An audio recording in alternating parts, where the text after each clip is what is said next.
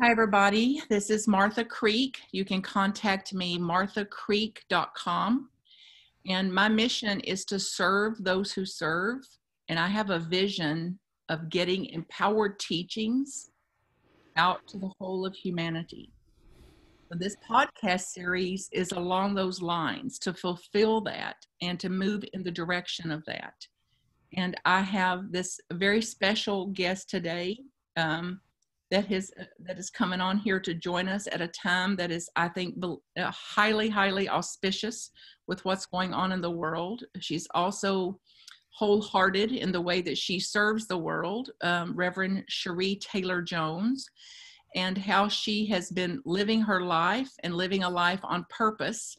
And just yesterday, I got a new definition about a life on purpose, which is that of finding something that brings you joy and something that grows you and something that you know in certainty is making a difference in the lives of others. So even without knowing that, this is what was guiding me subconsciously to pick the people that I've picked for this podcast.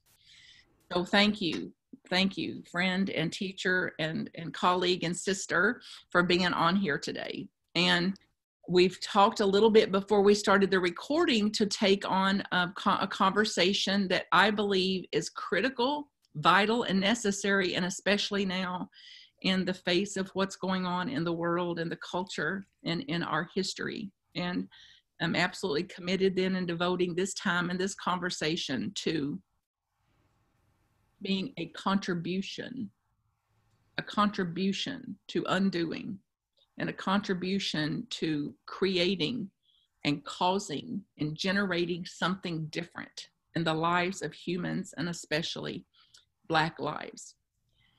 So we'll start here, honey. So thank you for joining me, and thank you for your heart, your willingness to say, let's talk about it. Let's put this out, see what can be used here. So I believe, honey, what's on my mind is I asked you, even before we started this, like, give me some insight, give me and listeners some insight without believing that there's a quick fix to anything, or that there's a blanket statement, us white people can make that's going to heal everything or make things right that's been wronged and so wrong now for millennia. But what could you say to me, honey, or say to us, say to the listeners that might be helpful in the spirit of bringing healing and reconciliation? What could be helpful? Yeah. First, thank you for facilitating the discussion and the willingness, and for us to create a new way of having a conversation about something that's difficult to have a conversation about. I think for many of us, we're so we don't want to hurt people's feelings, by putting our foot in our mouths or something to that effect. And like you said, there isn't one formula that we can embrace to say, okay, so if I do step 1, 2, 3, then it'll be okay, and I can be all right in the world. I think that what's going on right now is it's an amazing, like I call it, we are on the precipice of great transformation in our society and our culture on the planet. And I believe that we've truly all said yes to being here right now because we can facilitate this shift. And so for me, the facilitating, I don't think I could have had this conversation like 6 months ago from the same construct and the same centeredness that I can have it today. And I think part of that is because I've been traveling across the country. And you probably are like, what has this got to do with this conversation? Well, it's poignant because I really think I got that if I was raised in the environment of some folks with the same type of family systems and school systems and support systems, that I would believe the way that they believed. And so what that gives me now is not that it's okay for people to be filled with hatred or biases, but what it gives me is it gives me this sense of compassion to have for people who are different than me, for people who think differently than I do, for people whose worldviews are completely opposite of my worldview. And so what that now allows is for me to not react like in this, "Oh, how could you, how could you be a racist? Don't you understand?" Now I get to be in this place of, well, of course you are. It makes sense. How could you be anything else but? And so my first step with this process is first to give people the clarity that if you are raised in the Western culture, if you are educated in Western society, you have biases. We all have biases. I have biases that I work on regularly. But what that gives is permission now that you know as a human being on planet Earth, you have biases. So there's nothing to be like, "Oh, how could I think that way?" Of course you think that way. That's part of the conditioning. That's part of the indoctrination. And once you're now aware that that is part of our DNA just from being on planet Earth, it takes away that indignation or that defensiveness that can't possibly be me. It is. So now we get to breathe into the reality of, I'm a human being with biases. No problem. No, I don't have to blame myself or blame society or blame my mom or blame my parents or grandparents. I now have the accountability and responsibility to say, does this bias make sense in the life that I want and the life that I want to create on planet Earth? That's a huge shift now.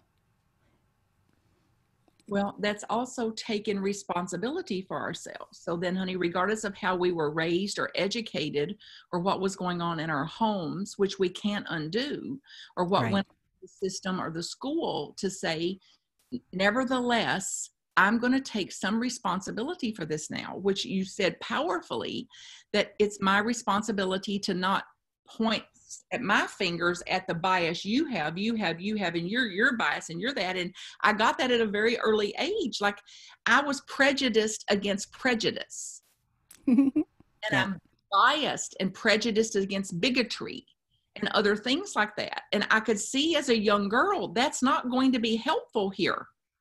Right. My own prejudice may not be the prejudice they have, but it's still prejudice. So that I've got to work to clear that in order for me to have any kind of effect on how we may evolve here. And it's helpful then to hear, and thank you that you also don't believe that there's some kind of quick fix or some formula here. But you didn't use those words. It's my words, Sheree, that there's a direction to go in here. And that it means then owning any bias. Not, do I have bias? Where do I have bias? What Right. is going on in that bias? And what can I do to shift the mindset of that bias? Knowing that we Correct. have the inertia of 2,000 years since creation, it's been in place. So the binds and the bonds and the inertia of that 2,000 years since creation of this going on, it's no little thing to move it even a hair to come out of this. So I've been curious, actually not just curious, as dramatic as the word sounds, mystified at how we can be raised in the same house, same parents, same schools, eat the same food, and be so polarized on matters like this. So that I hear people say that I'm on the polar extreme of my sibling, or I'm on the polar extreme of the majority in my family. It's like, speak to that, honey. What would you say about it? Um, I'm shaking my head and smiling because I have one sibling, a brother. And, when you say that, I'm like, we are so opposite. He's just completed 25 years as a corrections officer in a maximum security facility. So his mindset is completely the antithesis of mine. And same parents, same household, same everything. And you know what that brings is we definitely have that starting off point, and then we experience life, and we have all of these life experiences that teach us different lessons, right? I mean, that's what we're here for. And so my path is light and love, and his path is very, blue, if you believe in spiral dynamics about rules, regs, and, you're guilty really until proven innocent. So, we love each other, but we don't have much conversations, to be honest. And, and I think that's got to be okay. I think all of us are really necessary for this journey. Those who are radicals about, protesting and calling out the injustices, they are necessary. Those who are racist and biased, they are necessary as well. And I know that sounds really weird to say, but I'll give you a for instance. When Trump was first elected, my community was a very liberal community, and they were up in arms that, this was like the end of the world for them. And for me, it was really clear that Trump is in divine order. What he's able to do is to allow all the shadows that is part of the American system, part of the economic system, part of the caste system that is America, to really come to light.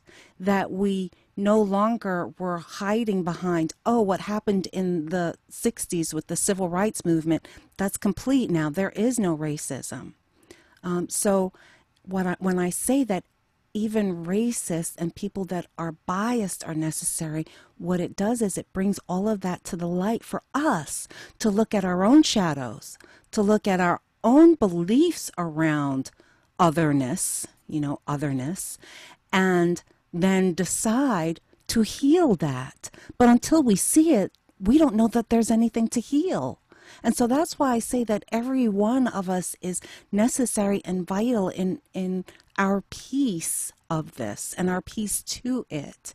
And until we're able to really come into that type of integration, and not say this person is evil, but this person is necessary to shine light on issues that we have and that we are now ready to deal with. Does that make sense? Perfect sense, honey. And it's whether it's popular or not, everybody's got their own opinions about that too, about just like that, where somebody, we can say in this case, the president is necessary. The president has opened a portal to what's in the shadow, to say, Right. there's no keeping this under wraps anymore. There's no like sweeping this under the rug, that whatever rug we swept this under, we're tripping over now. Yes. And quickly tripping over, and it's there's a pileup from the tripping up. There's a pileup of this that then says, okay, let's shine a light on this. So I also think I've witnessed that this need. We spoke a little bit about it before I started our session together today. That this knee-jerk reaction in me to like do something that I wouldn't do. And I've had to balance that with appreciating other people that are doing, appreciating people that are taking integral action, right action, according to what their beliefs are and according to what they think is going to be effective. And I've been more discerning during this time than I've ever been about what I actually believe would be effective and what I'm willing to put my time and energy in, instead of kind of this shotgun approach to just shoot something. And I don't mean somebody, but Yes. shoot a bunch of ideas out there or shoot a bunch of actions out there and hope it lands somewhere. I want to be much more refined. about how I'm going to do this. And David Hawkins' works comes to mind about come from a place of power, where then whatever becomes of it is sustainable, versus coming Right. from a place of force, which you may get some change, you may get a reaction, you may get a situation to kind of shift, but it's not sustainable. And I believe that that's the time we're in now too, to come from these places like these leaders, the leaders that we respect, have come from a place that said it's going to take longer than you like. Period. Mm-hmm. There is not a quick fix to this, and that what is right for me is not right for somebody else, and that this righteousness and this righteous indignation digs us deeper in a hole than it does to dig us out of a hole, regardless of which end of the spectrum you're on, or which camp you're in, or which end of which polarity, is Mm-hmm. the most active right now. So I would also love you to speak to where's the hope? Where what do you think the hope is? Where is hope? A hope that's grounded hope, that's not this, I can't bear, that about me, these folks that stand out in the rain soaking wet and swear they're not stand out in the rain soaking wet and swear they're not wet, like snap out of it like you're wet. So you affirming that it's not raining, or you affirming that you're dry, doesn't make you dry. Yeah. So I'm interested in then, where do you see the hope in this that is a grounded hope, that there's a real potential here, not just this we're going to gloss over something or pretend that we did something, or read a book on racism and then check it off like it's a tick box exercise, and read a book. By all means, read a book. I'm going to read a book. I'm going to lead a book study. I'm going to lead a book group. I'm going to really take a deep inner dive at how this has got a hold of me. And Mm-hmm. how I'm contributing to something unconsciously, like I'm not doing so consciously, but how I'm absolutely contributing to some way unconsciously, subconsciously, that is not okay with me anymore. So ironing out any wrinkle of that. So I'm not against reading books. What I'm encouraging is, as listeners, to say, then what? Right. Yeah. Then, and then where So do I you want to just, think hope is? yeah, I want to first talk about the righteous indignation. Righteous indignation can be a trap, but it can also be the spark of fire that someone needs to get off their butt and do something. So I'm not opposed to righteous indignation if it allows that person to really come to terms with their truth, comes to terms with their power, because used anything that we feel or suggest, used in the right way, can really transform the planet. I think the hope comes from really being clear on what you're passionate about. So, like you, I really had to go within and be uncomfortable in sitting for a while to discern, what's mine to do? How can I add to this and not detract from it? So we have to be comfortable with sitting with the uncomfortability for a little while. And I think that's where a lot of us reside right now, in not sure what to do, what steps to take, how do I step out in a different way. And there's fear. There's fear that the world is changing and we don't know what it's going to change into. And a lot of us are very comfortable. Let's face it, the status quo has been a blessing for non people of color. It's been wonderful. And so why would we intentionally want to change that? So we really have to go within and get clear on our beliefs. What do we believe? Do we really believe the hype that's being portrayed in the media or wherever we get our information from? Do we believe in scarcity, that there's only enough for like one segment of the population, and so we have to uphold this unjust systems because that 1% of the population is more deserving than others, well then, what do you really believe? Are you believing in abundance? Are you believing in God? Or are you believing in this broken systems that completely say there is not enough for everyone and only a few can thrive? So I think that's a starting off point, looking at our beliefs and sitting with that uncomfortability until we get that spark that tells us, oh, I'm so fired up about this. I've got to, whatever. Wait for it. It's there. It will tell you. You don't have to force anything just to be seen as doing something, right? So wait for that, because that spark is where the power is. That spark is going to really catapult you into taking the steps that are necessary to transform our world. So, and there's impatience with that. If you're like me, you're really impatient. You don't want to sit in the uncomfortability. You want to get out there and change the world. And I hear that, and I still had to sit. And I'm grateful that I got a spark of what's, mine to do in this short term. I'm waiting for more sparks because I think there's more to do. But what I find in my speaking out like this virtually and having the conversations, it's like my whole body is just like percolating, and I feel like if one person hears this and it changes them, then there's that ripple effect. And look at what I'm doing. I'm helping to transform this planet and shifting consciousness. Do you hear that energy? That energy is the hope. That energy is where we go for transformation, my friends. And so if you're in that chrysalis, as the butterfly does, as it's in that goop of, well, we're changing, I know something great is going to happen, wait for it. Listen. Go within. Start with, what biases am I carrying right now, and where can I shift? Right? Start there. And as you start there, the awakenings can't help but come. Yeah, I absolutely really resonate with that, honey. And it's like when I do one thing, then I can do one more, then one more, then one more. So it's like these steps are not little steps, even though it may seem like Yes. minimal.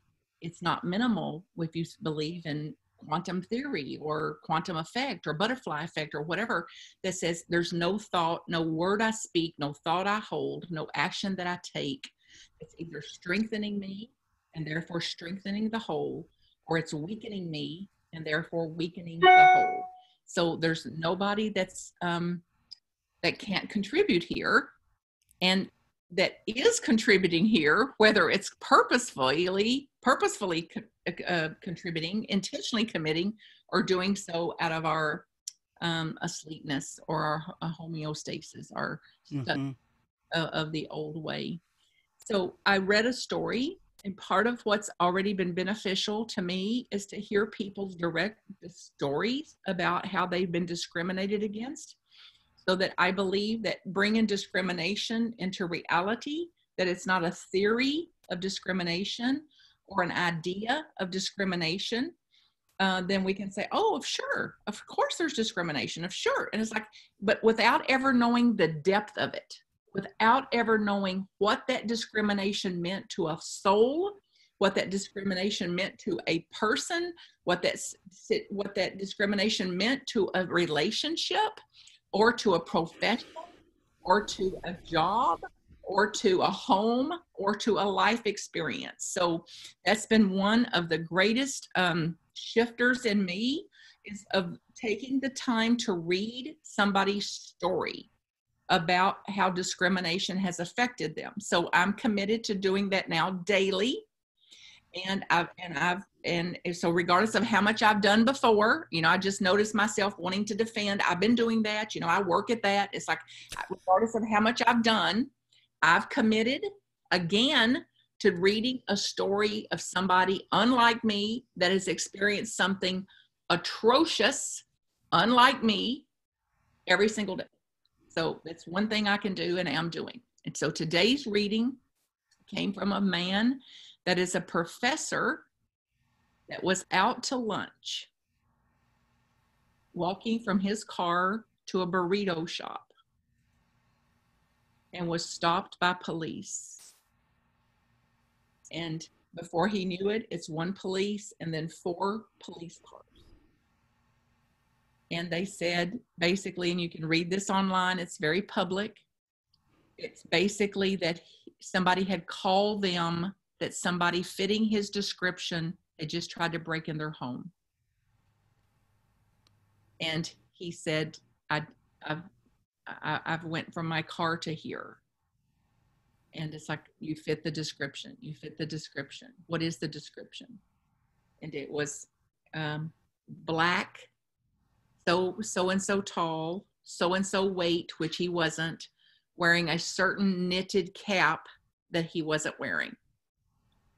And how he knew that the more he said, the worse it's going to get.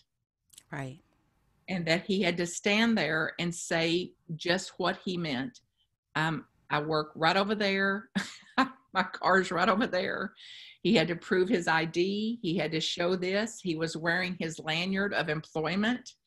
And he went on. And more people came, more authority came. And he said the most frightening part of it was he knew that he's not going to get in that police car. That he will not accept that one white woman who thinks he's a criminal will cause him to get in a police car to where he doesn't know what's going to happen from there. And how frightening that was, because then that means that he would be resisting arrest.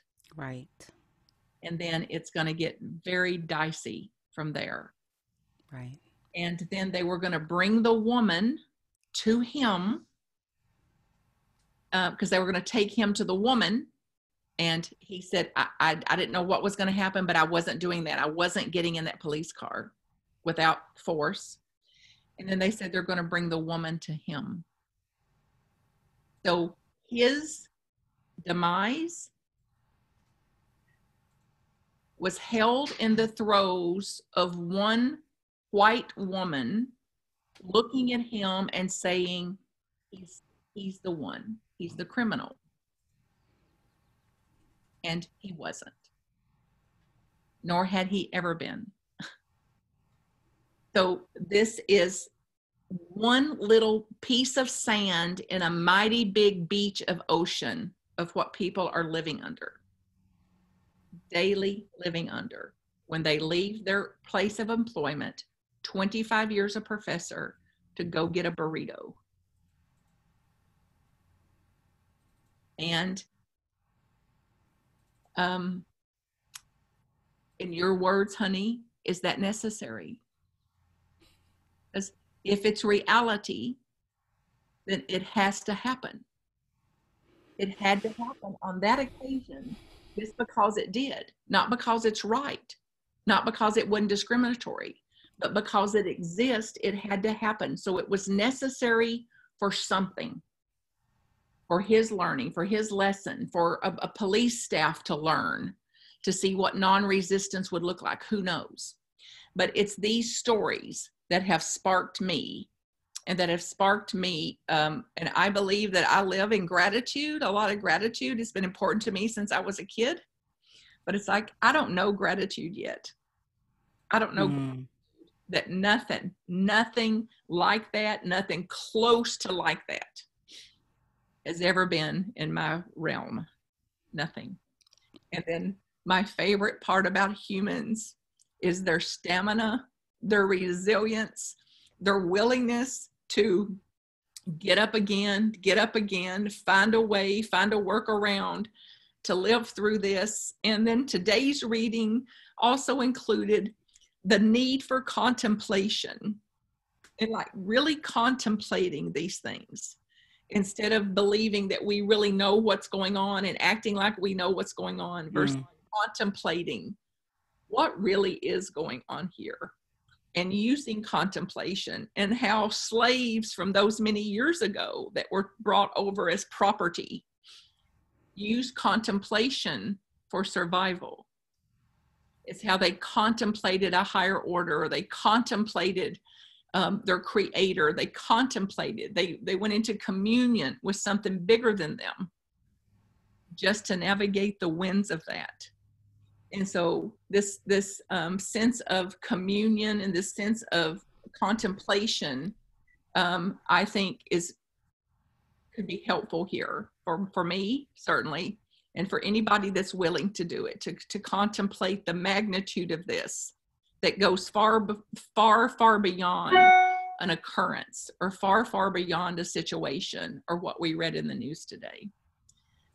So just speak, honey, anything that's on your heart or mind about what you could say to me or to others that may have a commitment to be a part of this change and to move this needle further down the road without knowing how.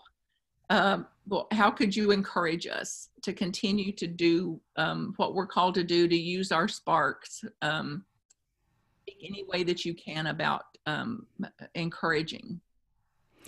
Well, I think one of the things that people get stymied about is that there is a different walk when you're a person of color.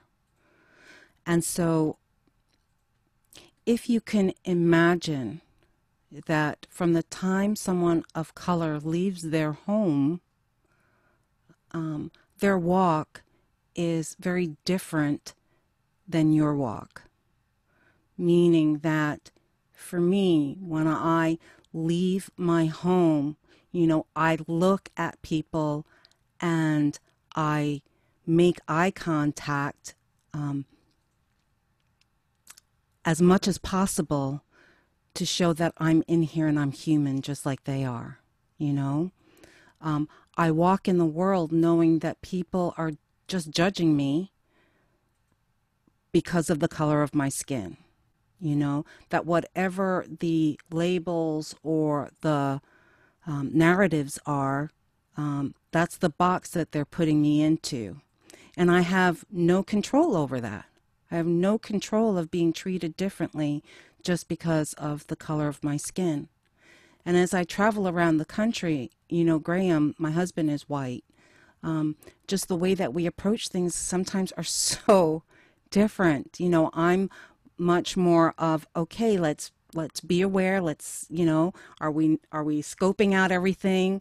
And his is just like, I'm just walking in the world, So if you could just imagine, wearing a mask for a day, a mask of color, and really stepping out in the world, and what kind of drip, drip, drip, drip that is on your soul, I think that would give you a new understanding of the life of someone of color, because it's really hard to imagine walking any other way. So I would invite you to do that, because I think it would then give you some breath of compassion and understanding for what is going on in the world. And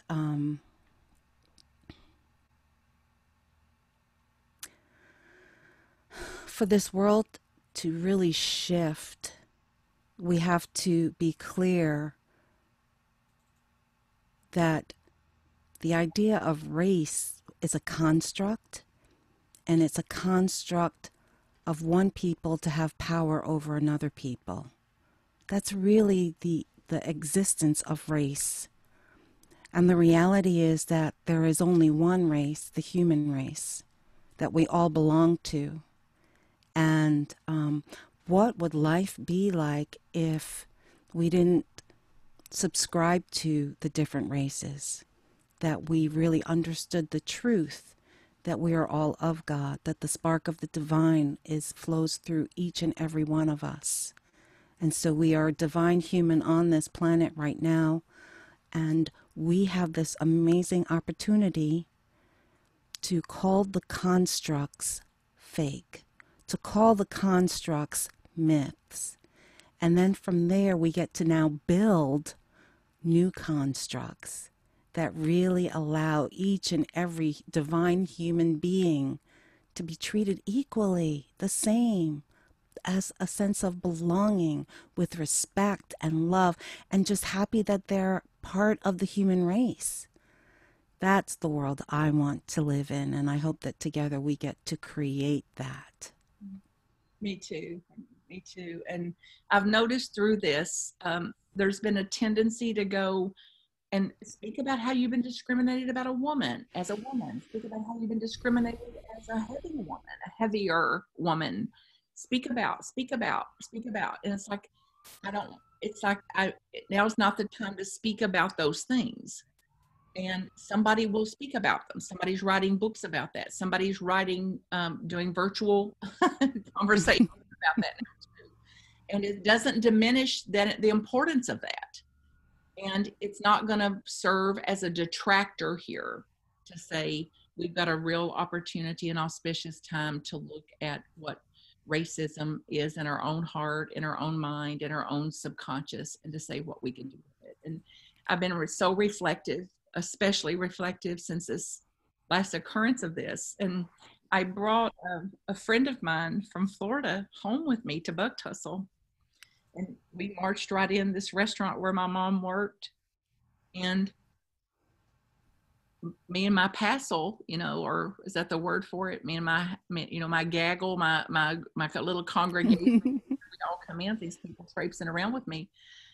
And when we walked in that restaurant, it's like the whole restaurant went quiet. It was surreal. And I had no idea. I was so naive about it. And I noticed it, and I'm like, what's going on here? Did somebody die? Not a word. And my mother said, are you kidding me that you don't know what happened there? I have no idea. And it was as honest as anything. And she said, you brought a Black man in there.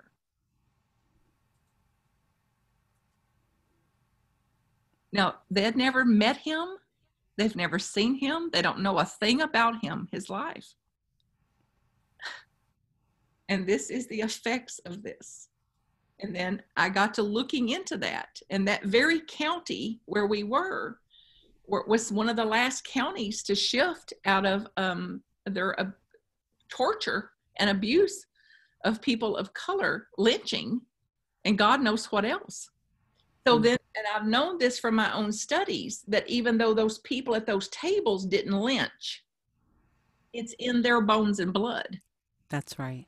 It's in their bones and blood.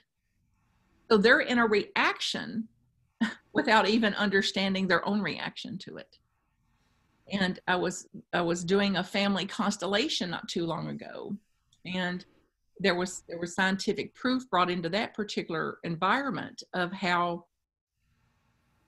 2 generations down, how we're still in reaction to it as though it happened to us, although it didn't. But it's in our bones and blood too. So I have to keep that in mind.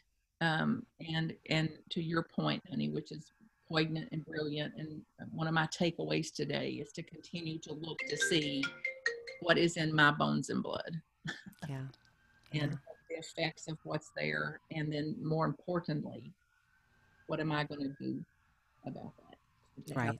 Purification processes, and my own purification of mind, my own purification of belief systems, or whatever else it is. Yeah, because until we do that inner work, we're not going to be able to do the outer work.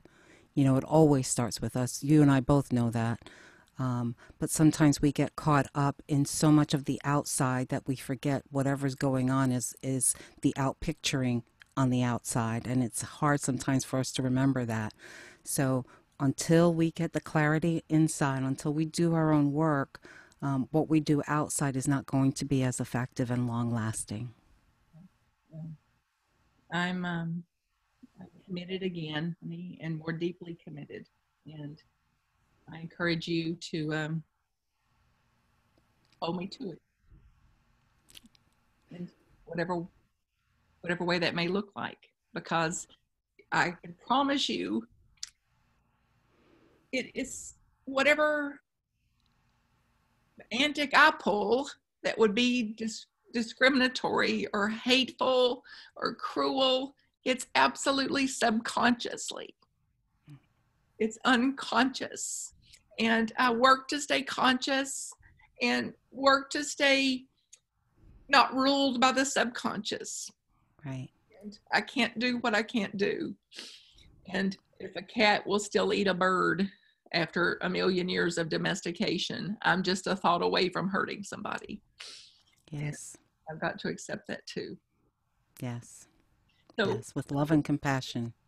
well, and I believe there's real power in that, honey. And that compassion is not a tick box exercise. So we're expanding to how to be more and more compassionate, which for me includes holding compassion for all parties. And I still have to do something. Yeah. Yes. Yes. It's an and. Yeah. How would you want to close, honey? What would you say? Any final words here that you want to put forth, honey? Believing that who knows how this will reach, or who knows what lives could be changed here. Like, what would you want to put forth? I would say that you are necessary. Each and every one of you is necessary for this transformation on the planet. And we are at the tipping point.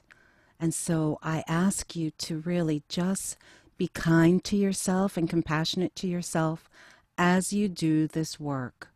And the work is to look at your biases, to see them, they are there, own them, and then say, what is mine to do? How do I shift that? Who do I need to talk to? Do that work, and then together we are going to change this planet. I believe that. Amen, sister. So I thank you for that. And I believe it too. And whether it's hope or false hope or eternal optimism, I'm still smart. So, in that Yes. hi ho, back in that direction we go. So tell us, honey, the listeners, how to best contact you, what you're about, what your writing's about, your own podcast series. So put that forth here so they can. Sure. The best way to reach me is probably at preachitsister.com, and it's not preachitsister.com. You've got to go preachitsister.com. That's how you can find me.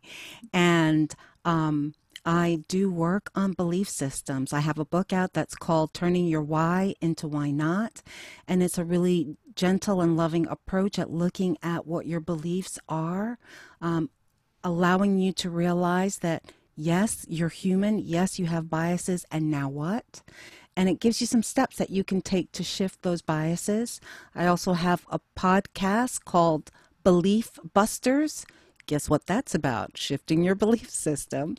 And I have guests, and we look at different topics that are coming up currently, and we work through that. And it was a blessing to have Martha on that podcast as well. So if you get a chance to listen to it and to follow it, it's Belief Busters, and you can find that on like Spotify or iTunes. Thank you for that. It was great fun that day, honey. And for those of you listening, if this is a little too heavy conversation for you, then listen to it twice instead of skipping through it. So that may not be as heavy next time. And then if you want further torture, look up that podcast where Reverend Sheree interviewed me, because I basically ask you and encourage you to make peace with your body, regardless of which Yes. body you got and what body shape you have. So there's more possibilities for us there too, particularly in transforming our BS, our belief system. So it means the world to me to have you here, honey, for you to sit, for you to take on a dialogue, a conversation about this. I absolutely devote it then to my own transformation, for my own soul's progression and that of your soul, our own evolutionary process. And I devote this time and energy to this evolution of humanity. And so it is. So it is. And we begin again. Thank you. Yes. Much love to you. marthacreek.com to contact me. Then there's free videos, audios, podcasts, YouTube channel, anything there that will serve you in any way. You're welcome to have it. And you're also free to use it, to duplicate it, to copy it, to send it out, to do whatever if you believe it's going to get empowered teachings to the planet. That's what it's intended for. So till we meet again, all blessings, and be the first and be quick to offer grace to yourself so that you can be first and quick to offer grace to others. And so it is. Amen. Amen.